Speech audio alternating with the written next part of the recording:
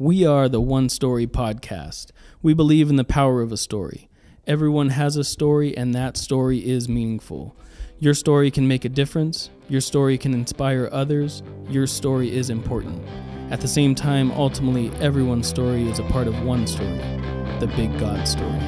It's not what you said. You're not who you said you were. When are you alone? When will you come back home? This is the One Story Podcast. How are you doing? My name is Drew, and I'm with my friend Isaac. Hey, buddy. And this is my radio voice. It's late. It's Friday. Got nothing for you. So sorry. See if you'd chime in. We're a little burnt out. We just recorded 3 episodes, but you know what? We're still feeling good. We're happy to be doing this. Absolutely. We're very happy and blessed that you're listening to this. Absolutely. This is episode 49, which is crazy. Almost finishing the year out.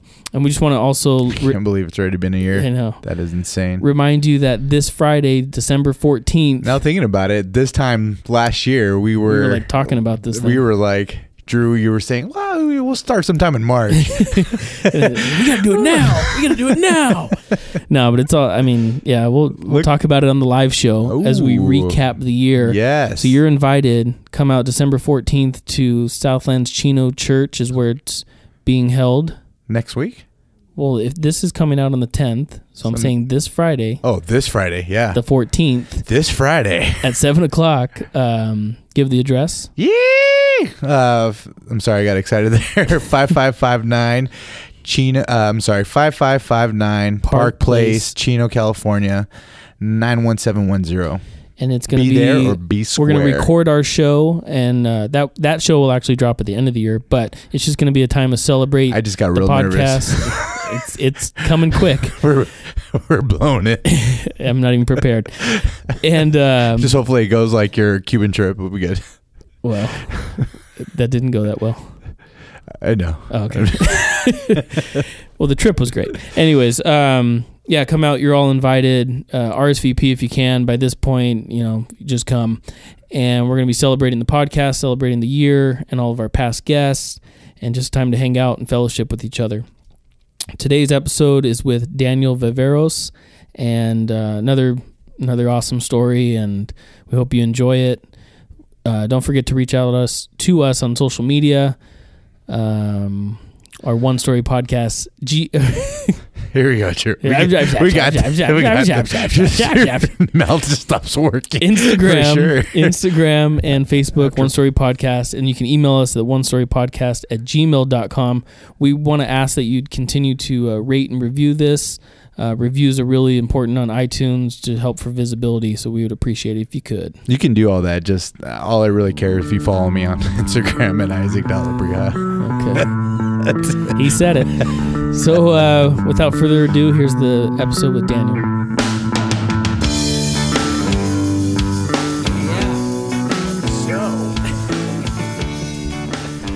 Wet that whistle.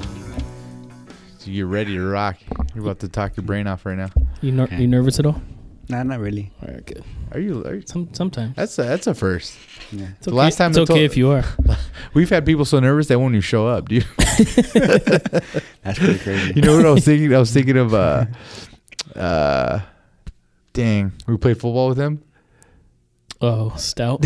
And he was like, I can't do it, guys. I was laughing about that today. Make sure that doesn't get in there. Yeah. So don't worry, he doesn't listen. Yeah. The connection here is Mr. Minor reached out to us, and he gave us your number a little bit ago, and so we reached out to you, Daniel, and you answered back, and you said that you were interested in coming on here and sharing your story. So we thank you for showing up, making the long haul from, where were you driving from? San Bernardino. San Bernardino, so it's no joke. No. What was it, an hour and a half or longer? Hour and 30. Dang. Logistics. You're in the wrong trade, brother. No, I got to do that. Yeah. So what's your story, man? What's the beginning, and where are you going to take us? Well, I could go as far as back. I was born in Glendora. In Glendora, California. And from there, we moved a lot, man. We moved a lot around. Me, my mom, a single mom, and my brother and sister. Brother and sister, the oldest, and I'm the youngest in the family. You're the youngest? Yeah. And just, we moved around a lot, and some of the places that we went were like, I remember like Pomona. I remember like back in the day, because Pomona changed though, and a lot of different cities that we moved it to, they changed, and like the way they are now. Yeah, the way they are now. You got a whole bunch of different buildings and stuff like that, and and how was it back then? Back then, it was like, I remember like in Pomona at San Bernardino and Gary, like there was this Chinese fish market, and you could smell the fish. Wow. And we lived behind it in my grandma's house. And I just remember that place, but now it's like a Mexican meat or Mexican place, And wow. So growing up there, that's kind of like where I learned, or where I came to realize like I don't have a father. Like, where's he at? How old were you at the time? Probably, I want to say around 5. Oh, okay. Just because you noticed other kids with their dads? Yeah, well, like, it's crazy because across the street from my grandma's house, because my grandpa would always be like, oh, not to, because I have a aunt that's a little bit younger than me. And my grandpa would always say, oh, don't hang out with her, don't play with the girls, go outside and play with the boys. And so I would, my neighbor across the street, a little boy, and I used to play with them. And we would be playing like catch and stuff like that. And then I would never forget it, man. Like his dad would come home, right? And when his dad would come home in a tie and like business guy, and he'll come home and he'd get out the car, and the boy would be like so excited to see his dad, and his dad would just run to the boy, and he'd be like, "Dad, I missed you, man." It's like he was gone for a long time. Yeah. And then he would be like, "All right, Daniel, I'll see you later." And then that was done with you guys. Yeah, that was done with now me. I'm hanging and out with Dad. Yeah, exactly. Wow. And then I would be like, "Man, how come?" And then I'll go into my house and I don't see that at all. And it kind of like I reflected on that, and I would like get angry, and but during that time, it's like there's a lot of stuff that was going on within there. Did you ask about your mom about where your dad was, or there was all kinds of different stories, and but none of it, like, I really wasn't really trying to like dwell on it, like, oh, forget him, he doesn't want me, then it's all right, So we just kept it as that, and but those are like the best times, man, because it's like, you go out and play street football, and there was no worries. Yeah, no worries. You were just hanging out. Come home when the street lights come on, and my sister, and she would have friends down the street, and it was a really good time, and the family used to come together at Thanksgiving and holidays and stuff like that, and but there was a lot of things that was going on within that household that I didn't know of because I'm just a young kid, and so just growing up in that environment, and my father figures were like my uncles, and and I would see. You said your grandpa. Yeah, and my grandpa, but my grandpa he wasn't really involved in like that, He more of my uncle. He would like sit down and be like, "Hey, teach me, certain things like riding a bike or something like that." He never really like taught me how to ride a bike, but but just had a part in like almost like raising you a little bit. Yeah, he was there, and he had an influence, and I would look up to him and stuff like that, and but we started moving around a lot, and I remember predominantly I grew up in Rancho and Cucamonga, and during that time we stayed like on the I want to say on the west side of Rancho, right over there by closer to Upland, and like closer to Ontario, like Old Town, Old Town Ontario. Yeah, more towards Vineyard. Yeah. So we grew up at this house, and a lot of stuff happened over there. There used to be parties. There used to be all kinds of different things, and who was having the parties? Family. Oh, okay. A lot of family coming over, and just alcohol there. And alcohol. Fights, and I would see my uncles fight, and so we were just. I was just exposed to this. How old were your uncles? Were they like older? Yeah, Because you yeah. said your aunt was younger than you. Yeah, So my I'm not aunt, sure if they were like a couple Well- years older than you or something. Well, I have let me see how many aunts do I have? But You got a big But at family. that that time they were older, and people were there partying. Yeah. is basically what. Okay. Yeah, basically it was like that, and I only have one uncle, but like the married in uncles. Right. So From the aunts. Yeah, from the aunts, and so Gotcha.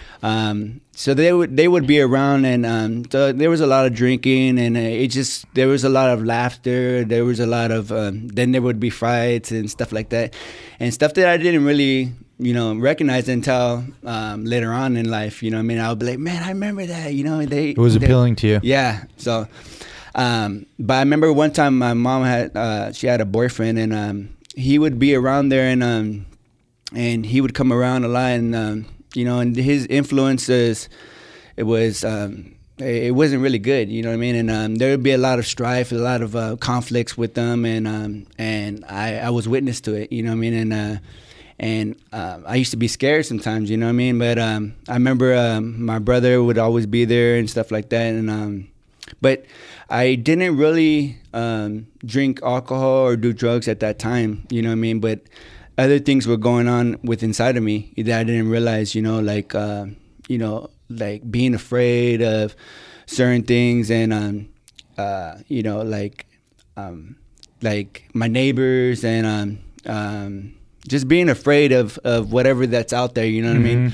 And we're just moving around because my mom was working 2 jobs, so it was hard for her to, She was just trying to provide. Yeah, exactly, man. It was hard for her to really raise us, but at the same time as being a mom and doing all Absolutely. that stuff. She's just trying to put a roof over her head, food on the table. Yeah, exactly, Yeah. man. So were you like left to yourself a lot, you and your siblings? Well, I mean, to a certain extent, but not really alone. Right. Yeah, but I remember there were times when it was just me, my brother, and my sister, and my brother would do older brother things, Pick on you a little bit. Yeah, pick on me and tie me up. You didn't have anyone to run I to. thought that was pretty cool at that time. You know what I mean? How much older is he than you?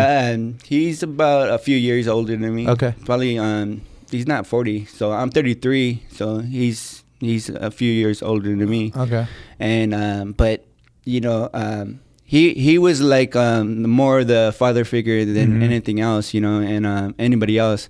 But I remember we lived in Fontana, and before the Speedway was there, and at that house, that's when I had cousins that would come over, and they would hang out, and during that time, man, it was pretty cool because again, the family was still hanging out and coming together and doing family functions and stuff like that. So we had that there, you know what I mean? But like I said before, it's like my mom was gone a lot of times, and when she was gone, then we would have different babysitters, or like my grandma or aunts, or for me, I would have I had a lot of different babysitters that my mom's friends that would watch me. And some of them were really cool, man. Like, they really treated me really good, man. And I learned from them, and I seen the father figures for their fathers, the kids, that my babysitter's kids, and I would see their fathers, how they eat dinner at the table, and they would pray and stuff like that. So I was exposed to that, But in middle school, I think I was like about the age 10, and during that time, that's when a lot of things started to happen in the family. A lot of family separation for whatever reason, maybe grudges or whatever the case may be. But there was family separation, so there's no longer that family environment where everybody's getting together. Exactly, Yeah. And so I stopped seeing that, and I remember my mom. She would take me to church, and at this time we were going to Calvary Chapel Rancho. Was this new, or had you guys been going to church in the past? No, we never went to the church. I don't remember going to a church in the past. How'd you guys end up over there? Well, do you know how she got introduced to it? Well, I think from what she told me, is that she got saved at West Covina, Raul Reese, when he was out there, and then So then she came out, you know, and then we just started going, you know, and she started inviting me, and my grandma would go, and then so I started being involved and being in the plays and doing the trunk or treats, and I remember Pastor Jim, and I would see him a lot of times, and it was really good, man. And I, you know, hearing about Jesus and you know, and just, you know, Sunday school, and it was really cool, man. And I don't remember that much of it, but I remember it was really... It was a safe place, yeah, it sounds like. Yeah, it was a it sounds really like safe you were place. saying you were kind of fearing the home, whatever was going on in the neighborhood, going on at whatever chaos was going on at home. You're going to church, and then everybody's happy, and, you know, you get to play with people your age, and you're doing all this stuff, singing and doing crafts and stuff like that. It was safe, and you were happy. Yeah, I mean... Like, the kids were totally different, you know what I mean? From Than the kids neighborhood. The neighborhood kids, you know what I mean? And because the neighborhood kids were real, you know what I mean? Like straight rough up. kids. And so, you know, but it started to happen, when the change started to happen when, like, when we're at church, and then we would have a certain, you know, way about going about things, and, like, you know, the way we talk and the way we act, our behavior was one way at church, but then when we go home, there's parties, there's drinking. This was your mom that was participating in like the partying too? Yeah, and so like the whole family, like the family dynamic was. Oh, because you said a lot of people from family were going to church. Yeah, and well, my grandma and my mom, those are the ones I could remember, and I don't think I can't remember if my brother or my sister really went. I think my sister did, but I can't remember if my brother went. Okay.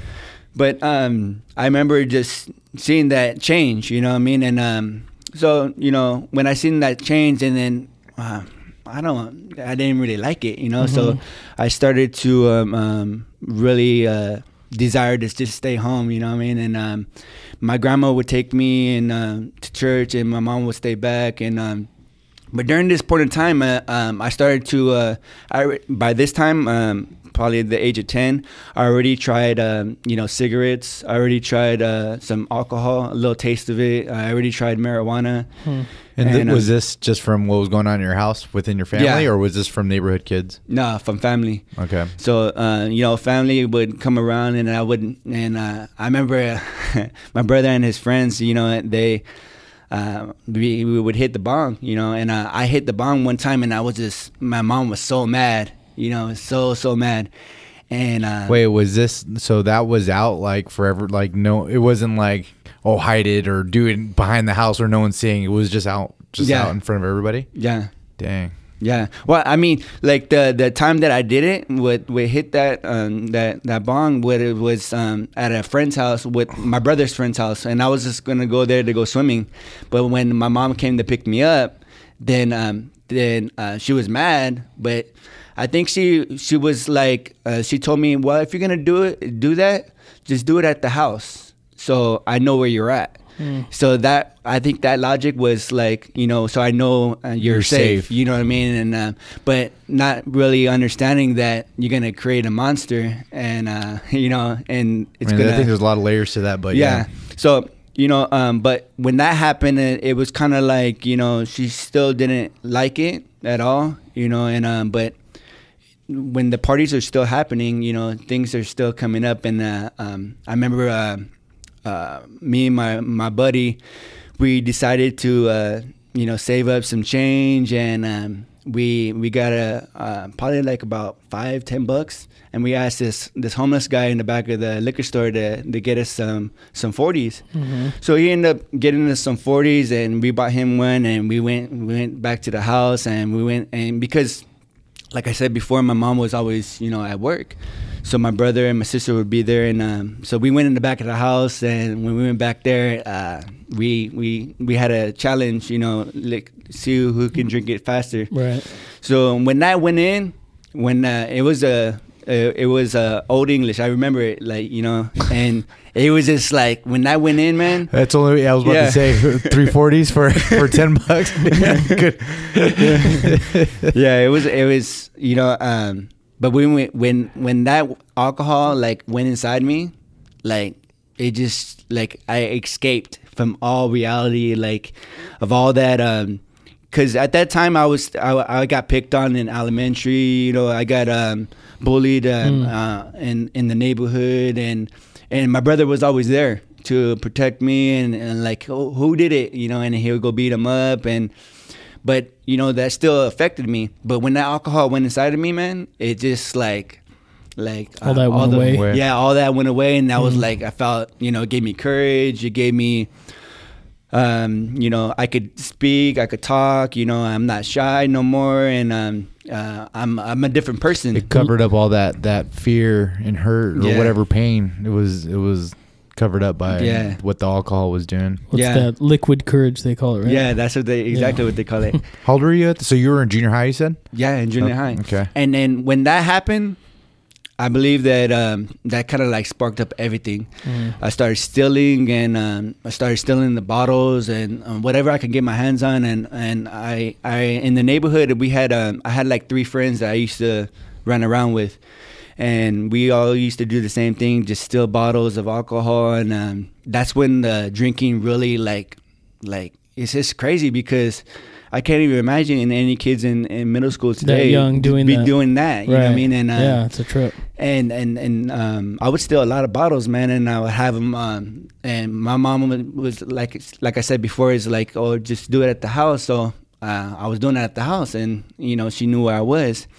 But we would get so drunk, man, and blackouts. And I remember there was one time when and I you know, I was thinking about this, man, because it's a part of my story too. Is that when I would still try to go to school, you know what I mean, and try to do my work. And before I got kicked out of that school, I remember I went, I came home with my books and everything, you know, and had homework to do. And my brother was in a gang at this time, and had all his friends over there. And was that new for him? No. Okay. So this is something he had been doing for a while? Yeah, he'd been doing that for a while. What did you think about it? I mean, like, I didn't really think anything of it. Yeah, thinking anything of it, because he was doing it for so long, and then all his friends were like pretty much like my brothers, you know what I mean? And like I grew up with them, and they generally, I believe that they loved me, you know what I mean? They cared for me. But there was a lot of guys there that particular day, and then when I came home, I remember walking up, and then they asked me if I wanted to hit a cigarette, and I was like, well, I took it as like, do you want to be cool? You know what I mean? So I was like, oh, yeah, well, I'll take a hit, you know? And then so when I took the hit of the cigarette, like, I was like, wow, man. They were like, don't hit it that hard. Don't hit it that hard. And I was like, what are you talking about, man? Don't try to tell me how to, you know, do this. And so I hit it again. And then after I hit it again, I was just, you know, floating. And I was just like spaced out, man. And but then I later realized that it was PCP in there. Oh, damn. And they didn't tell me. Wow. And I was just went out on crazy, man. And but that really affected me, man, because I thought that, you know, they were trying to be cool with me, but they're really kinda messing with you. Yeah, messing with me. And so hard drugs at this age, you know, it started to progress, and you know. And did you do that more, or was it just that one? I mean, or did that then open it up to? No, I started doing it more.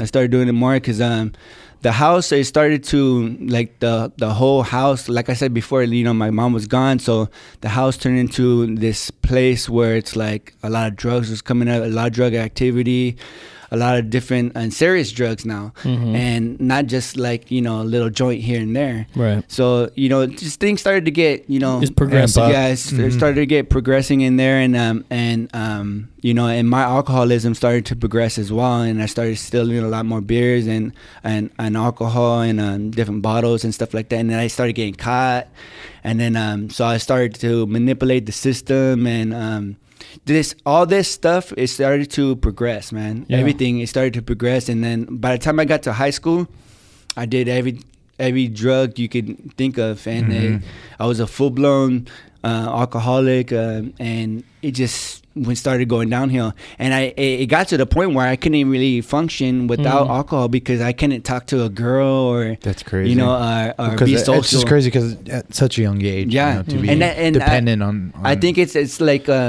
people say, I don't know where I heard it from, is where you stop learning at that age. Yeah, remember I think Rachel was the one that said that. Rachel White on her episode was talking about when you start like becoming addicted to something, whether it's alcoholism or drugs. Oh, you get stuck. You kind of stop growing at that age. Yeah, and that's I believe that's where it stopped for me. And because in high school it was, I mean, when I first started high school, I and was that's to say like emotional. Like mental growth. Yeah, exactly. That's the part right there. The major part is emotional. Like the psychological part of like thinking and maturity. Right. And being mature and all that stuff. It stops at that age where you start to drink, and once you stop putting it down, then you can actually learn, and because you're sober, you know, you're not taking anything in. Right. But like before, I didn't mention this, but I used to watch a lot of movies because you know. I would just watch movies and. What's your favorite movie? La Bamba. La Bamba. Yeah. No, I was about to say Hard Flip. Oh yeah, Hard Flip with starring our friend Brian Sumner. I don't think he stars in it. Low budget Brian.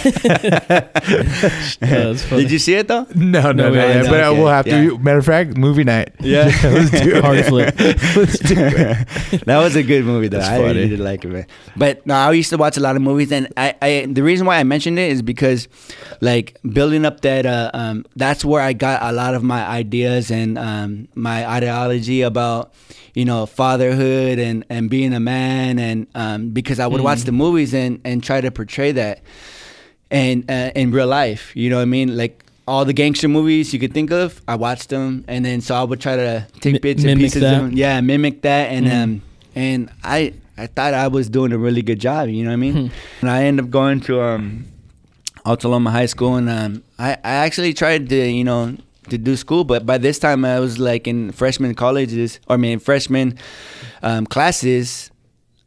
but being a senior. Oh dang! So you're just way down the ball. That far behind. Yeah. So I remember I had my license at the time, and I was the only one that had a license in the class. I felt like man. So you were a legit freshman. Yeah. Wow. No, I was a senior. No, but you were like a but you were in the freshman classes. Yeah, freshman classes.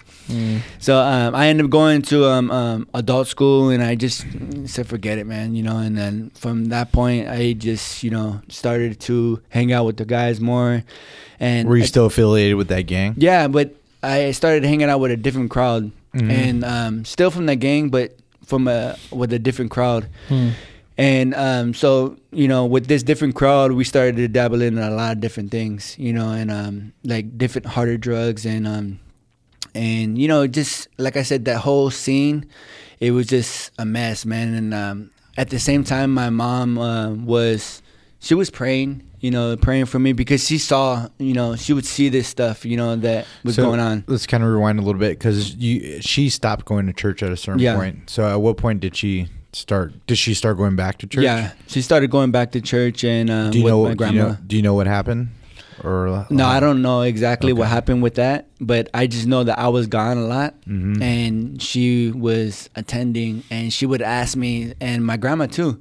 They would say, "Come on, why didn't you come to church? I haven't seen you. I don't really get to hang out with you," and stuff like that. What'd you think of that? Because at one point that was a place that you really enjoyed. Yeah, I mean, like, I didn't really pay no mind to it, but I know that there was one particular time that I remember. It was right before high school, before going to high school, is that there was this girl that I was in middle school that I was, you know, trying to make her my girlfriend, and her dad was a pastor. Oh wow! And she's go to church a lot, and but this time I already was alcoholic, and you know, weed and all this stuff, and she asked me to go to church. And by this time I haven't went to church since Rancho, you know, and so she told me, yeah, come to church with me, it'll be cool. And then I was like, nah, you know, I'm good, you know. And the alcohol was more important in my life at that time. I couldn't really give it up, you know. Right. And well, not only that, the culture seems like you're embedded in was a culture of partying and getting high and drunk and stuff like that. And to go to church, it's like, you know, I'm good. Yeah, and but the crazy thing about it is that like after I dropped out of high school and everything, and then like I said, the drugs started to be more important, and it just started to grab a hold of me, man. And there was a time in my life that I was just broke, dirty, I haven't took a shower, and I remember I was gonna go into Ralph's to go steal a bottle, and I walk into Ralph's, and when I'm coming out about to steal the bottle or walk out, I see that same girl that asked me to go to church, and she was walking in with her family, and her, and her boyfriend or whoever that guy was with her. And I was just like, man, look at you, thinking to myself. And you were embarrassed. Yeah, I was embarrassed. I was going to say something to her, but I was like, nah, but I reflect on that because I remember that I would hear about Jesus with her, and I would hear Jesus was, that's the crazy thing, is that Jesus was always calling me, throughout my whole life. But I was just too in this bondage to the alcoholism, Right. But things started to get worse, man. The crime started to become more, I started to become more involved in it. And then the DUIs, I started to get a lot of DUIs, and then during the DUIs, I would go to different groups, and again, I would hear about change and that this alcohol being a problem in my life, and I would see the videos, the DUI classes, and these stories. I would hear stories. I had to attend like a AA meeting or a NA meeting, or one of those. And I don't know if you guys are familiar with those meetings, but that's a part of my story. And I remember when the first time I went, in the meetings, they say that it's a disease. Alcoholism and drug addiction is a disease. And so I remember when I went to the meeting the first time, and I'm smoking a cigarette, and I see this girl, and I was like, man, I'm gonna talk to her afterwards, And then so we go in the meeting, and then everybody starts sharing about their, alcoholism and all this stuff. And that girl that I was going to talk to, she said that she had a disease.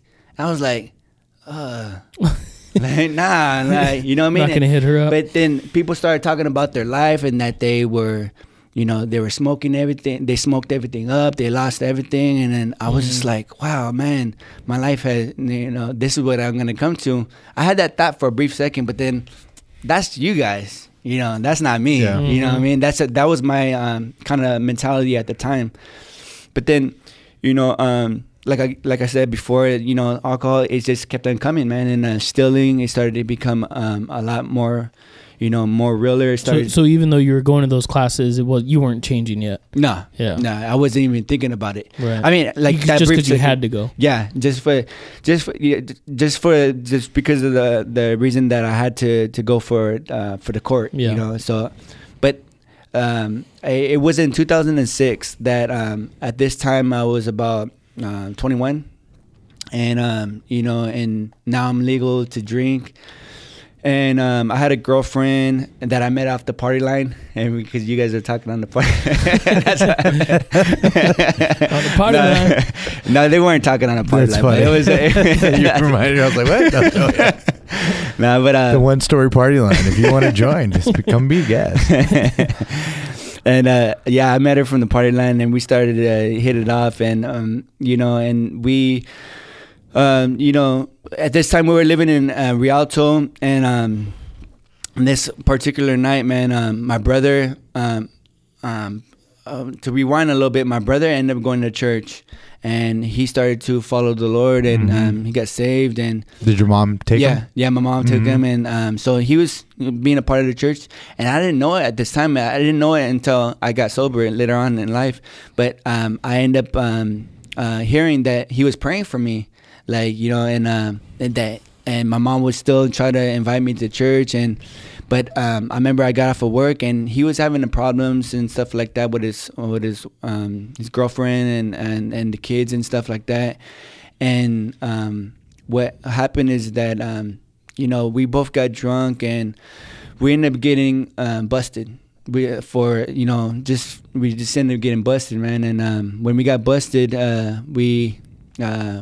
we had to take a deal, either 5 years. Well, my deal was either 4 years with 2 strikes, and his was 4 years with 2 strikes. So I never been in a situation like that before. And so, but me being of the fact that I already been to county, so I had a little bit of understanding about the court system and about, and then about the gangs and stuff like that, the gang culture in there and the prison gangs and stuff like that. And I was being a part of it. And my brother wasn't, though. He was gonna be a Christian. Mm-hmm. So he ended up, taking 2 years or 4 years with 2 strikes, and I was like, I ain't gonna take no 4 years with 2 strikes. I'll take 5 years with 2 strikes right now, but I'm not gonna take, because I'll get strucken out in there, and that's what I didn't want, because I already knew my behavior at that time was like, it was senseless. You were gonna stay longer than I knew that I was gonna have to put in work and all these things, and because the things that I would hear from other older homies that I would talk to. So I ended up getting that 5 years, and during this time, my brother was man, it was crazy because we're chained up together, and we're going up to reception, and when we're going up to Tehachapi, he was evangelizing to people, man, and we were like cells away from each other. And like I could hear him on the vent, and answering Bible questions and saying, "Hey, brother Sammy," and people would would call him and ask him for prayer and stuff like that. And then, but me, when hearing that, I felt like man, because I thought like Christians were were weak at that time. Like my whole perception about the childhood, growing up in but the him church, being your older brother and him protecting you at a certain point, would you how did that change it at all? Yeah, because this was someone you looked up to. Yeah, and now he's preaching the word. Yeah, because my outlook on it was like, okay, if you're gonna be a Christian, it kind of seemed like he was a Christian. Only because he got busted. And I don't know if that makes sense. Where like, okay, he wasn't really like. Well, because you guys got busted, he was supposedly a Christian. Then you guys got drunk or whatever. So he kind of skewed your view of. Yeah, it was kind of like fake. You thought it was. Yeah, fake I thought it was like fake, like a fake Christianity. Mm-hmm. Like, oh, you only being a Christian because you don't want to run with the Southsiders or this particular group. Oh, in jail. Yeah, in jail. In jail. And I was like, I ain't gonna be no Christian, I'm gonna ride for my homie, my for the gang, Mm-hmm.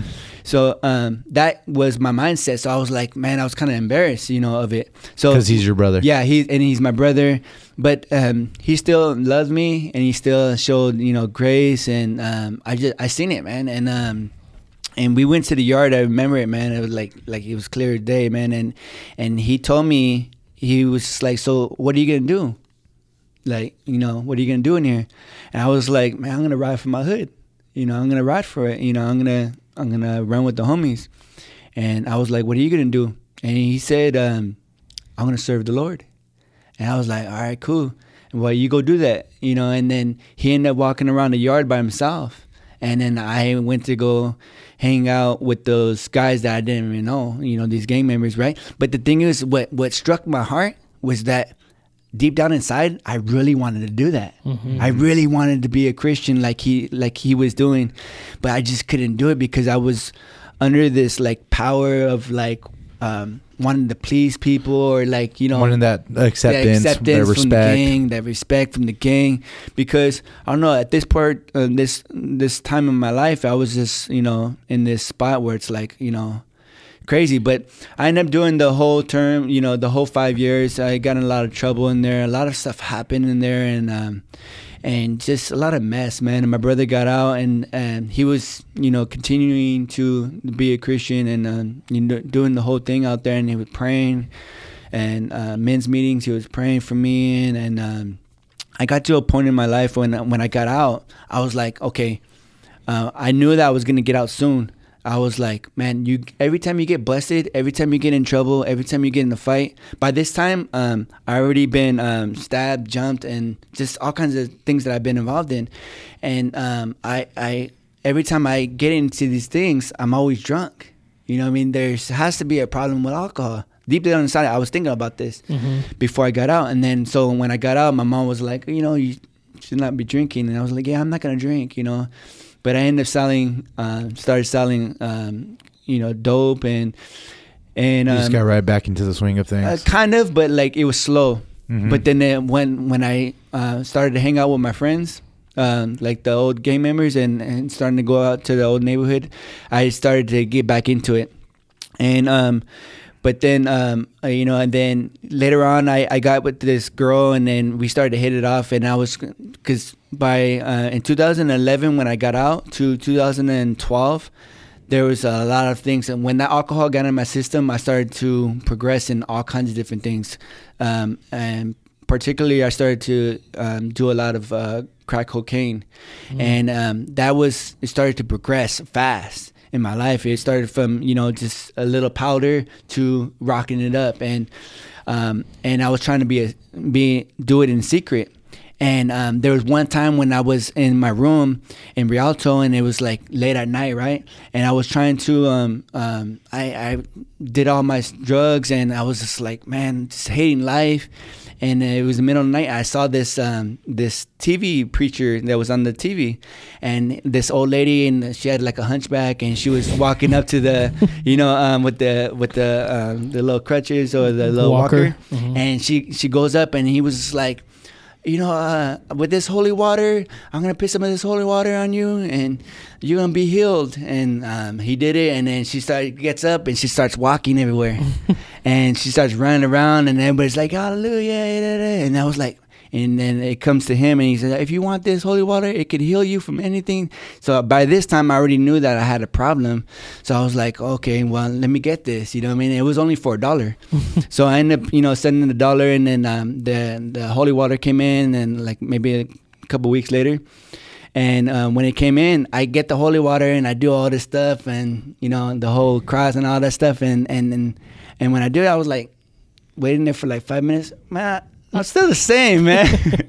Like, this didn't do nothing to me. What were you expecting? I was expecting that, like, Get healed. Like, I'll were be you like, expecting the Holy Spirit? It sounds like you were expecting the Holy Spirit to, and you probably didn't know what it was at the time, Yeah. but maybe waiting for the Holy Spirit to fill you and maybe feel different, yeah, like an emotional response or something like outrageous. Yeah. Like An where experience. like, oh, okay, I don't have no desire to do that. Drink you know or what I mean? whatever. Yeah. take away, yeah. And but it just wasn't the case, right? And later I found out, probably like last year or a year ago, I found out it was Robert Tiltman. And he got busted for a scam and all that stuff. But It's just tap water.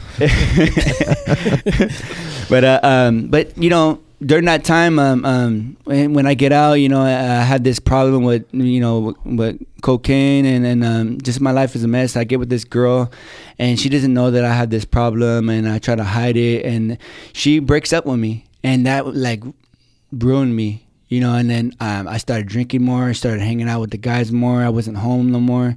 It was just, I was a mess, man. And I ended up getting shot in Lakewood at a party. I got shot in the arm, and that kind of like threw me off, and it rocked my family's world. And my mom was someone devastated. Targeting you, or No, was it was just like a like a shooting fight at a or party? something? It was like a misunderstanding, and this guy, he's just this guy was just thought something, and he was high, and I was a loudmouth, and So he was actually shooting at you, though. yeah, shooting Okay. at me, and it almost hit, like he almost hit like he was aiming for my heart, but I hit it, and it hit my arm. Oh, damn. And luckily it was only a 22, but at that time I was like, man, so it just changed everything, man. And but my alcoholism progressed, and then by this time I was still on parole, right? And when in 2013 is when I started to get a lot of I got 2 DUIs back to back, Jeez. and within a 2-month span. And you already had 2 before that, though, right? Yeah. You had I had multiple ones. Okay. So well, go I ahead. had 2 in Yeah. a while back, and I did So the this is classes your fourth and everything. one. Yeah, so this was my 4th one, and then but the first one, or the first one in 2013, I I got a violation, and the crazy thing about it, man, I knew this was the Lord, is that my pro officer, she was a Christian, and she would pray for me. She would tell me about Jesus and that He loves me, and then man, God bless her heart, man. You know, at that time, and she didn't want to see me go to jail, but you know, and I got this violation, and then right after I got the violation, I get another DUI, but this time I crashed my car, flip it, and when I crashed my car and you know, I go to jail, my mom picks me up that morning. I went to the house, I fell asleep, and then she went to work, and I wake up in the morning, right, in Riverside, and I go and I walk around because I need some beer, you know, I need some alcohol in my system because I'm starting to get the shakes and stuff like that. And I go to this hill in Challen Park in Riverside, and I just, you know, I have these 40s right there, and it's like I'm crying. I'm just saying, like, God, help me. Because you didn't want it, yeah, but you needed I didn't it. want to do it. I knew that I was going to kill myself if I continued to live this life like this, you know. And I was telling, nobody wanted to hang out with me no more. And it's like I burned all my bridges, and just my mom was the only one that was really, my brother was gone, and just my mom was the only one that was really like, There you for know, you, there so. for me, and my pro officer. And, you know, and I cried out to God that night or that day. And when I cried out to Him, I was like, okay, well, I said it. And then I went to an AA meeting, and I just let everything out, you know, at the meeting. And then, you know, fast forward, and I end up continuing to drink, you know. And I remember I continued to drink, and I was at my sister's house by myself, and I was at her house, and my pro officer, I was living at her house, and my pro officer comes to the house, and she says, can you test? And I was like, yeah, but I'm dirty. And she says, oh, well, you could either go to rehab, or you can go, or a treatment center, or you can go to jail. You're going to go to jail, but if you go to rehab or a treatment center first, then it'll look good on you. And I was like, well, I don't want to go back to the county, so, you know, I'll go to rehab, I go to a treatment center and that, you know, and I ended up going into it. And when I would go to the treatment center, it wasn't what I expected.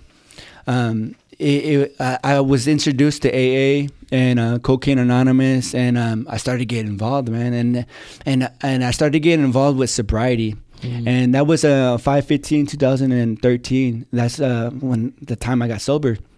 So when I went in there to rehab, they took a group of us guys to a church, a Judson Baptist church out there in San Bernardino, right? So they would take a group of us, and that's when I really heard the gospel, man. And but before that, I already knew like my sin, like I knew like the effects of it, and like I was separated from God, and because when I was in prison, I would hear, like I said before, like Jesus was calling me, man. People would come in, and they would, you know, I would go to a church service or something like that, and I would hear people, you know, some of the preachers say about the sinner's prayer and stuff like that, and they would talk about the Word of God, and so all this stuff started to come in, and I was like, man, you know, my sin was just right before my face, man. And I remember that, you know, I asked somebody to, you know, pray for me.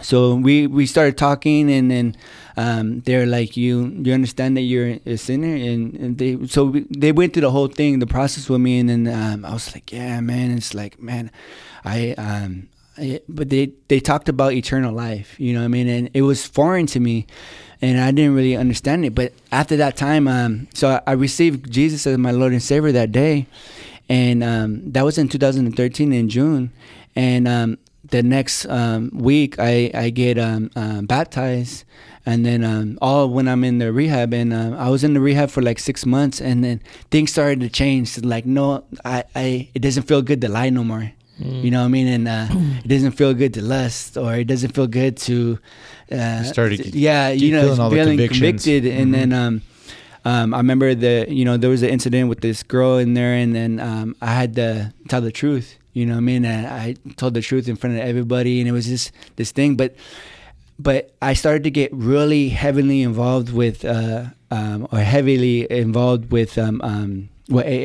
and Cocaine Anonymous, to the point where I would go to church on Sundays, and I would read a Proverbs a day, and that's the only thing. But But I started to get to a point where I would be in AA for so long, and I started to climb the ladders in there. And but the thing that I learned about in AA is that with the Big Book of Alcoholics Anonymous, Bill Wilson and Bob Smith, the co-founders of the Big Book, they or that organization, they talk about that because they intermingle Christianity with it, right? Mm-hmm. So I hear Jesus, and I hear about God, and people talk about God in there, but it's not the same, And then, but I don't know this at the time because I'm not reading my word, and I hear it at church, but it's not this, it's not registering because I only hear it on Sundays, and then that's it. So I remember I go to a Christian bookstore. And with my mom, and I'm starting to read a different translation because I had the Message Bible, and it's like a paraphrase. Mm-hmm. And so that time I started reading the Message Bible. I mean, a different version of the New Living Translation, mm-hmm. and it kind of spoke to me. And man, I read in that store, I read the whole Sermon on the Mount. And man, I was so convicted, man. Just like my life was still a mess, but I was just like going on for sobriety. But as long as I'm sober, like I'm good. You know what I mean? That was the only thing I was concerned with at the time. So it gets to a point where it's like that I'm saved, but I have to get into my word. And so I have to read this, man, because I have a new desire to get into this word after reading that Sermon on the Mount, because Jesus was like, that was a great message, a great mm-hmm. sermon that he preached right there. Mm-hmm. And then so I started getting commentaries and expositors like John MacArthur and just different ones, and that would exposit the word. And then I started to have a desire. But by this time, to back up just a little bit, is that by this time my mom, I met my wife at a meeting, and we get married quick, and we started Bible study, and then I had this desire to have to go to Bible college. And so how I am where how I got to the place where I'm at today is I was calling. I used to listen to the pastor's perspective all the time. Mm-hmm. So I called James Cadiz. I talked to him, and I was just like, "Hey, bro, I'm trying to get to a Bible college around." And I was living in the Upland. Me and my wife were living in the Upland at the time, and we ended up. He was like, "Oh, you should go to a Living Way Christian Fellowship. They love Jesus. They got a Bible college out there." And I was like, I kind of like just ignored it. But why? Then I don't know. I think I was still searching. Okay. You know what I mean? I didn't really go there, but I was like, let me try Azusa Pacific. But all these other places, they wanted a GED. Oh, okay. So I didn't have a GED, and so I was like, oh, okay, well, I got to get a GED first. You know what I mean? But so I kind of like stopped, right there. But then I was like, man, I'm gonna go to a Calvary Chapel Fontana. I don't know for what reason, but I ended up going to Calvary Chapel Fontana with Daniel Velasquez, I think it is, and it was a good church, and then I ended up coming. I was hanging around with some guys from the Bible study, and we went to this men's Bible bonfire, and I heard about David Zamora. And then I went to his church right where I'm at today. And then you found out, like, this is the place. But I was only going to go there because I had a incident with the Mother God Church. These Mother God, this cult. And with the question, so I wanted to ask David Zamora about it. You had an incident? What do you mean? Well, like an encounter? They came to my house and talking about the Mother God. Okay. And I knew what to say, and I had but I wanted to ask him about it. And then plus I was going to speak at a PAC meeting. Okay. So he was a chaplain. So I found all this out about him, and so I ended up going there, and they're teaching in the Book of Revelation, and then I didn't get to talk to him because he was talking to somebody. So I walked outside of the church, and then I saw a friend that used to go to one of the meetings, and I was like, "Hey, what are you doing here?" And we started talking, and she was like, "What are you doing here?" I was like, "Man, I'm trying to get into a Bible college." And I didn't know that the Bible college was there. And then so I was like, hey, I'm trying to get into a Bible college, and and these quotes and all this stuff. I told her, and she was like, well, the pastor's right there. Hey, pastor. She waved him down. That's hilarious. Yeah, he comes, man, and we started talking. We chop it up for like an hour, and we're just talking about everything. And I was telling him the whole situation, and I was like, man, I need to go. I feel like I should go to a Bible college. I want to get more of the word. And he was like, man, we got it right here. So I ended up going to the Bible college and getting plugged in there. But where you met Drew's dad. Yeah, we should bring up. Yeah, we met Drew's dad and Raw, and but the crazy thing is that my mom, when I got out of prison, I went to church with my mom, right? And to Calvary Chapel Rancho. The guest speaker was David Zamora. Oh, really? Yeah, and I remember his a little bit of his story, and that I could relate to it, And then so my mom was like, that was the guest speaker and she sent him an email letting him know that I was gonna be there. So then I told my pastor, I was like, man, hey, did you know my mom sent it? And he was like, I got it right here. I was like, man. But he didn't know that you were the I was the one, yeah. Okay. So it was kind of like God put you there. Yeah. They can't Right, hold the yeah. water. And what it sounds like to me that God knew your heart and he put you at Living Way. Like he knew you wanted to know more. That's why you wanted to go to Bible college. And he opened that door. I mean, that wasn't, to me, I really truly believe that was God working in your life. Yeah. And really putting you there. So I think that's awesome, man. Yeah. It's amazing. And so, bro. and It's amazing. you're, like you said, you're sober how many years? 5 years. Congratulations, Yeah, brother. yeah, 5 years. That's huge. Because I mean, starting at a young age, drinking, and that young, and just being so bonded to that, it's huge, right? Yeah, and you know what else too? Because I know that a lot of listeners listen to this, this podcast, and I know that there's some that may have a understanding of Jesus, and they might it's kind of like skin Surface. deep, you know what I mean? Like it's just like a surface Jesus, but they haven't really really got deep into knowing who he really is. You know what I mean? And actually relying upon him, because I came out of the place where it's like a higher power, like God is everything, like and It's a generic God. yeah. And it doesn't help that God. It can't help you in troubles and trials or anything like that.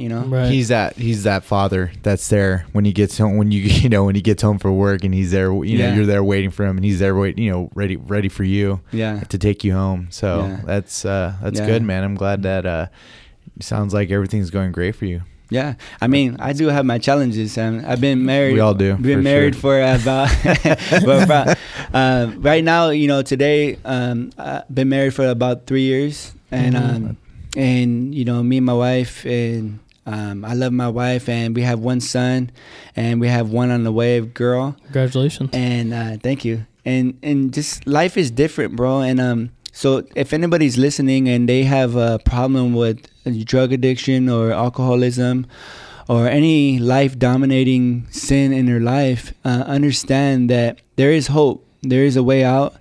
And, Jesus can deliver you from that, and and there's victory in that, what I mean? And you have to call out to him. You're a testament to that because of everything that you went through and how much you struggled, but God was still there, and he had his grace for you. Exactly, bro. So thanks, Daniel. We really appreciate you coming on. Thanks a lot, brother.